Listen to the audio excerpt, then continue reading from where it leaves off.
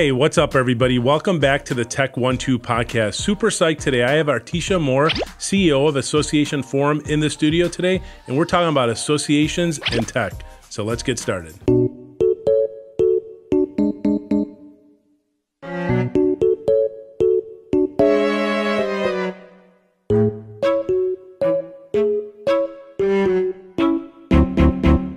Sir, I'm going to have to ask you to exit the donut.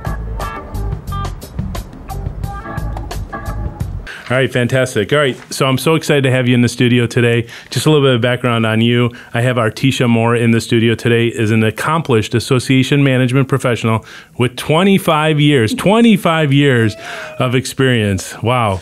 She is the president and CEO of Association Forum and has spent the last 15 years focused on membership engagement, technology strategy, workforce development programs for professional associations.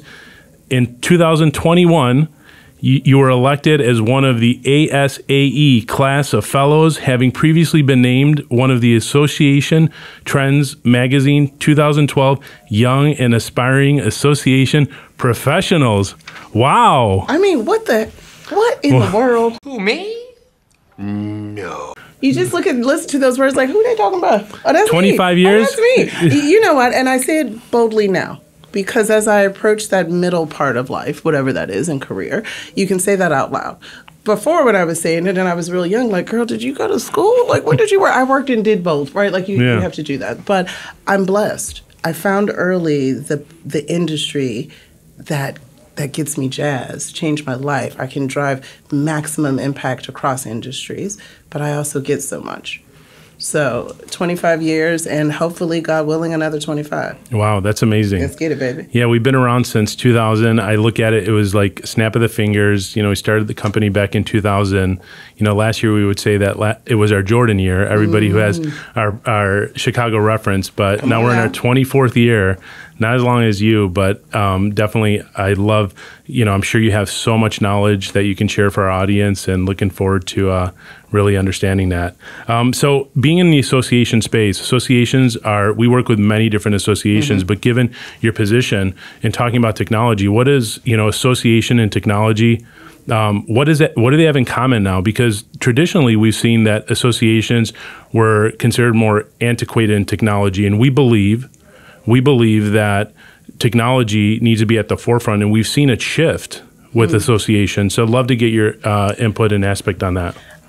So I'll start this by saying, because we just early, okay? I tend to be very dystopian future girl. So just listen to it with that lens when I say this. I'm excited where we are today. We still are so behind the conversion and adaptability and really, I think, integrating tech into everything we do. So let me go back to say when EMPIST started, that's when right around the 2006, 2007 timeframe, I was a membership expert, right? Like I was a membership sales kind of development, pushing out membership growth engagement. But I knew how to write SQL code, and I was an expert in relational data, right? So that's what I started with. In 2008, I took over a tech job, like the senior director of technology, not because I knew how to write the things or integrate the systems. Our business is technology. Yep. Because the wave of Web 2.0 was coming, right? And how are people engaging? So associations at the time, I was the very first one that was senior director of membership and technology. That was almost 20 years ago. Wow. We still have this separation. So when I started, websites were a tech thing. It was like a amazing thing, right? It was amazing. That is now admin work. Content management systems are admin work. But associations antiquated. It isn't in their systems. It is in the way that the systems, yes. It's in the way that we think about revenue reinvestment in technology in order to drive the business. I love how you said the investment, though, piece of it, because oftentimes organizations, not just in the association space, but they see it as an expense. They see it as a line item of an expense, the same way that they see the cleaning service of their office, the garbage disposal. But technology needs to be an investment. It has to be strategically. You need to look at, so I've been successful in looking at a reinvestment of revenue in order to drive revenue. I'm going there. I'm going there. Yeah. But so when my staff hears this, they're going to be like, she went there. Scared money don't make money. Oh, I love it. Oh, okay. Yep. So scared money don't make money. Bars! Bars! Bars! All the way bars. It needs to be something that makes sense, but 5 to 10%, depending on where you want to leapfrog, depending on where you want to go, needs to be reinvested. Not just in the bells and whistles. Oh, I love it. I love it. In the people, right? Yep. So if we buy a system, I am very annoyed when we do something and people are like, well, I don't know how to use it. I'm sorry, what? That's when my IT, right? I was a senior director, CIO type, all of this investment. If we're spending it and the admin staff doesn't know how to use it, then we're not making money today or in the future. Yep. The generative AI took everybody by storm. For me, I was like, did y'all not remember Watson? Isn't this what Watson was supposed to be telling us? Because I remember this. Yep. Right. IBM Right, look Watson. Come on. So how do we look at it now as the way to drive our business? Lots of associations got caught up because they weren't ready to go virtual. I was shocked to hear in 2020 how many people weren't in the cloud. I'm sorry. Yep. Come on, what are we talking about? I went to the cloud the first time with my first organization in 2012.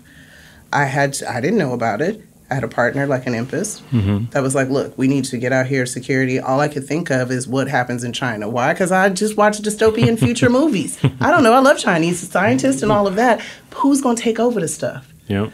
So we need to get to investment, and we are still slow on the uptick. There's a lot of associations that are doing things that are counterproductive because they're scared of tech.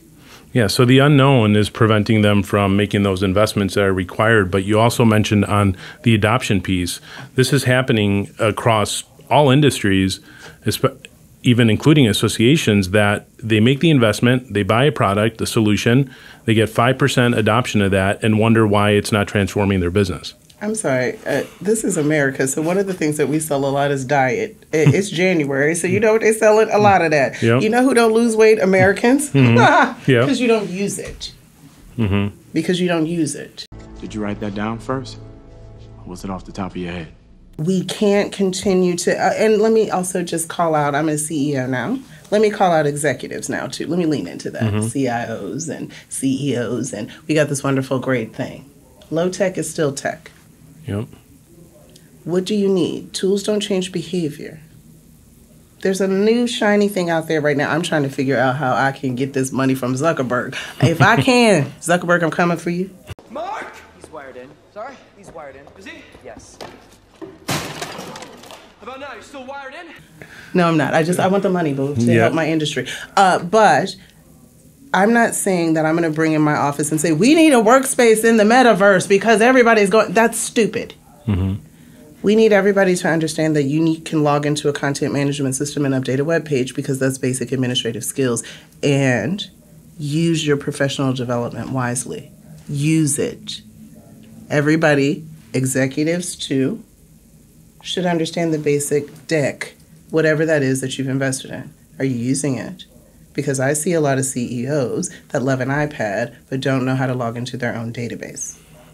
True. Oh, okay. Oh, you thought I wasn't going to say it? Yeah. I'm saying it, No, baby. I see it. Not me. I'm a technical CEO. You better, look, Yeah. if you are, I'm leaving. Yeah. You better get it together. Yeah. But how do we bring it? And I think some parts of it is we look to our partners. We look to the EMPIST, and there's everybody on the adoption scale. They're at the novice, don't be scared. That's where I think I am whispering to boards, don't be scared. Investment seems like a corporate word. We don't do that. Our members in the website. So I said to a group a few years ago, who uses a website? I just want to know, because we've spent millions of dollars on this. And what I just did was Google, point, click, go to the thing. I'm not saying an app. I'm just saying you're spending so much time. You can have 5 web pages with a lot of information because the information is going to write. How do people use it?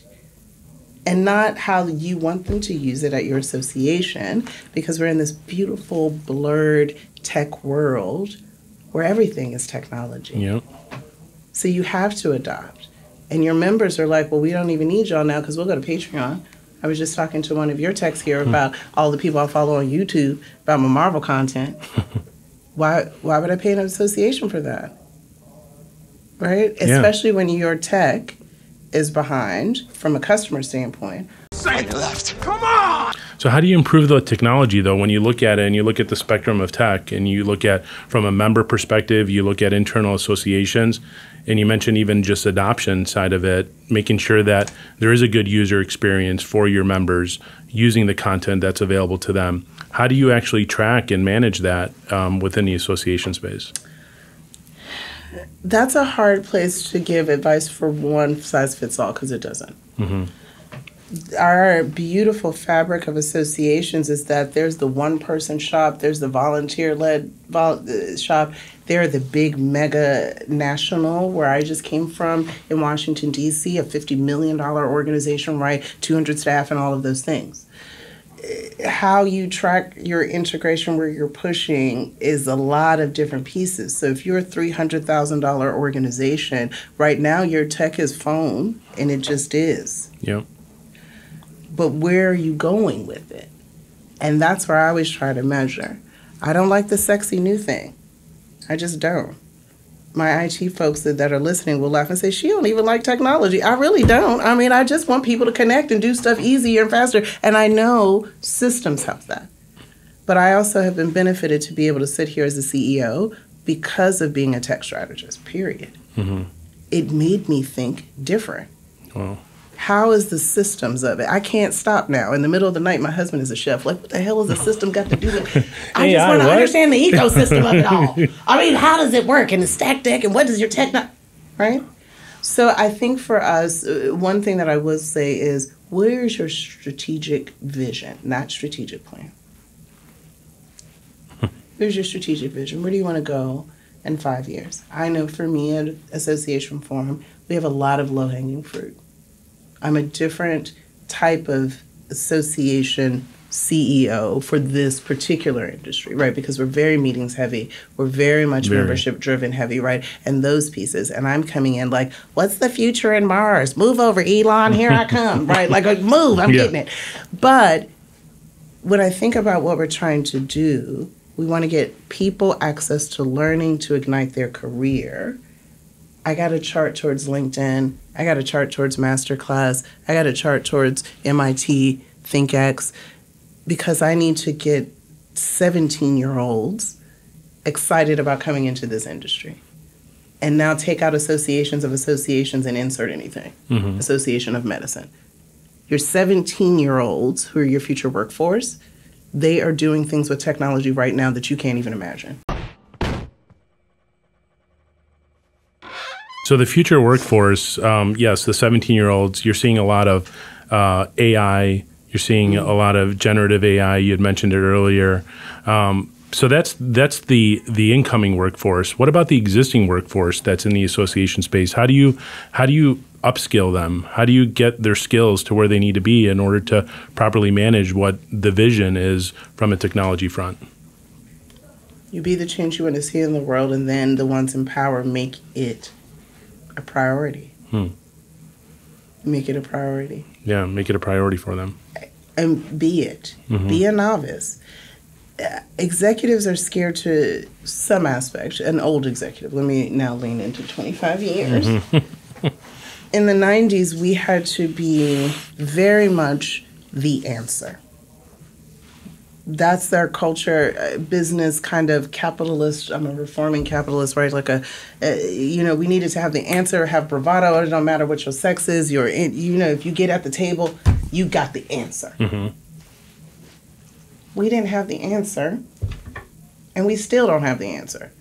We're learning and continuously learning and applying and adapting. Because if you have the answer, you are married to that.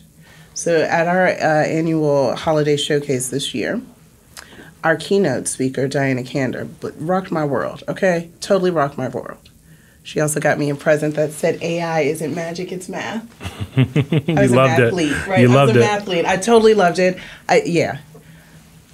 She said she gave the whole comparison of being an innovator versus being an expert. And needing to be innovators is curiosity. But I don't want, as I'm in EMPIST's powered up office, to say that tech has to be generative AI. One thing that I'm learning is when I talk to 16-year-olds, the things that they like are the things that were almost archaic. All of us old heads think that they want to make a robot that looks like a, and be able to talk to them. And they don't. Look at the rise of flip phones. Look at the rise of discourse. Look at the rise of just Slack channels that jump, right? They are oversensitized. My niece said a couple years ago when I finally stumbled into TikTok, I'm in there. I'm doing the dance. You there? I'm getting it. I'm getting it. I'm doing it. She said, old people like TikTok. I'm sorry, I am not old. Get your life right. She said, old people like video. I can't lie about that. It's true. I can't lie about that.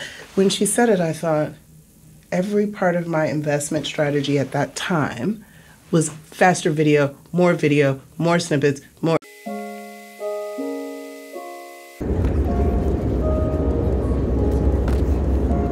I'm building for what I like. Yeah. So I think if we remain nimble as CEOs, if we set the charge, and then we absolutely hold them accountable for it.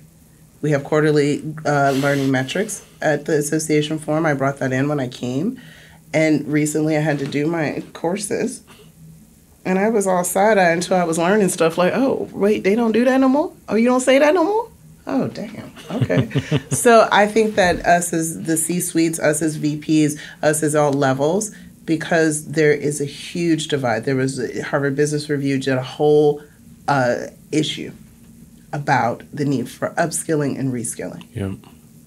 Got to happen. Has to happen. Has to happen within the organizations, or you'll become archaic and extinct at some point. And then we ain't gonna survive, and I won't be Tina Turner in the Thunderdome. Okay? So we gotta survive. So guys, learn it up. Yeah. Learn some new things. And in association space, that's what we do. Our profession is about lifelong learning. It's about industry best practice. It's about certification and insert whatever your industry is. Yeah. Right? It's about scientific advancement. I watch the Consumer Electronics Show every year, right? I don't want to hear no more tech food. I'm married to a beautiful chef. I'm a foodie. The tech food, y'all can keep that. EMPIST, have it. I tried. Nah. But I always want to think not what's coming for, cool holograms, whatever. These clear TVs, baby. Did you see it? Yeah, I saw it. If I had some money, I would get one. But I also understand the $10,000 plasma from back in the day. Remember right? that? Come on. The 300-pound plasma? 300 pound, you need five of your friends to move that thing. And then it only lasted for like a year, maybe. Like, what the? It reminds me when Betty and I first fell in love. I had just finished my fruit cobbler, right? You're a very difficult person to contact, Spider-Man. So good to finally meet you. It taught me quickly not to be an early adopter. Yep. But I look at those things. I look at the advancement things. I try to understand it, but not so that we could be like, go do this. What is the learning that led to that? Applied curiosity. Using tech, low tech, high tech, mid tech. Being fearless. And asking questions. Why not?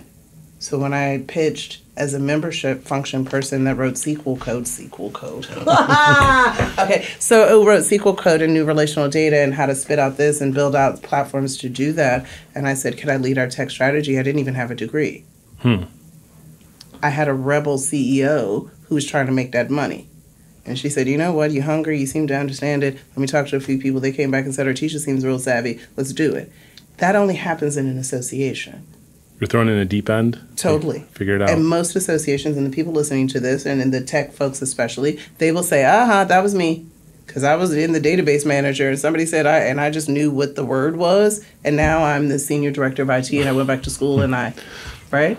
You knew how to turn on the computer, or we see that a lot. We see that it's like, who's the most technical, who's the most savvy? The person who knows the most about IT is now the titled director of IT.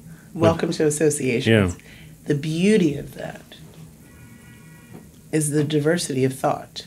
I went to school originally to be a chemist, and then School of Hard Knocks, I had to drop out. I had to eat.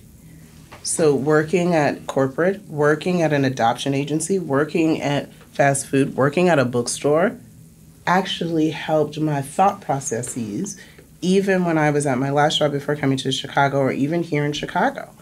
When I ask questions about things, it comes from an experience of the School of Hard Knocks.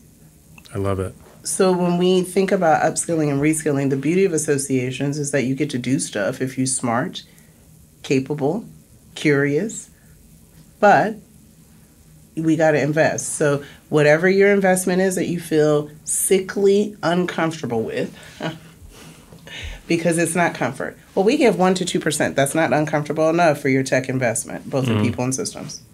I love it. It just is not.